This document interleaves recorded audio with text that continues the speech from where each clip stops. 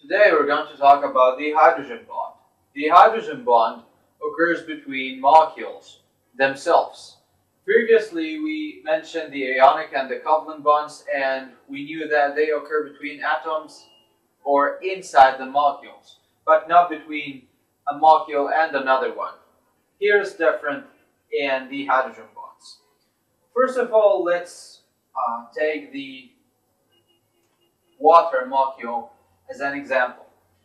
Water consists of two atoms of hydrogen and one atom of oxygen. This gives us a molecular mass of 2 for 1 times 2 for hydrogen plus 16 for oxygen. This gives us 18 grams per mole.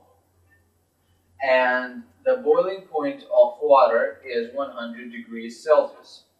If we take another atom, for example, hydrogen sulfide, H2S, we will have a molecular mass of 2 plus 32 for sulfur. This gives us 34 grams per mole. So accordingly, we will expect that the boiling point of hydrogen sulfide will be much higher than that of water because it has a higher molecular mass. But on the contrary, we find that the boiling point of hydrogen sulfide is negative 61 degrees Celsius, much lower than that of water. So the point here is not the molecular mass, but the formation of the hydrogen bonds. So what are the hydrogen bonds? If we examine the structure of the molecule of water, we will find that oxygen is bonded to two hydrogen atoms in covalent bonds, and that the electronegativity of oxygen is about 3.5, so it's very high compared to hydrogen, and accordingly it always attracts the electrons in the covalent bonds, so they are most of the time found in the bond orbitals of the oxygen atom. But we cannot say that oxygen takes the electron for all the time. Sometimes the electrons go to the hydrogen atoms. So in this case, we cannot put a negative charge on the oxygen. Not a full negative charge, but instead we add a partial negative charge. A partial negative charge, we refer to as gamma negative.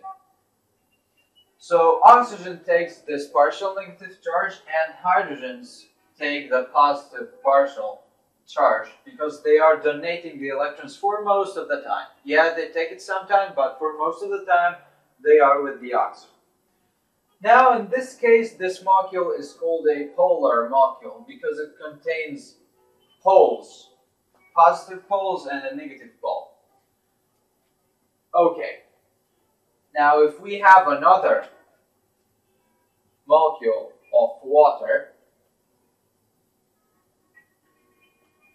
so this oxygen has a partial negative charge.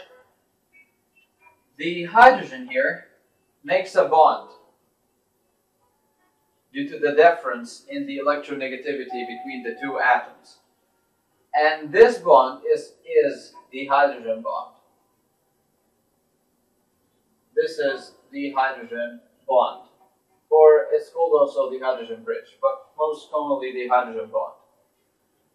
So this bond, of course, increases the attraction forces between molecules, and accordingly it increases the boiling point because at this temperature the bond is broken.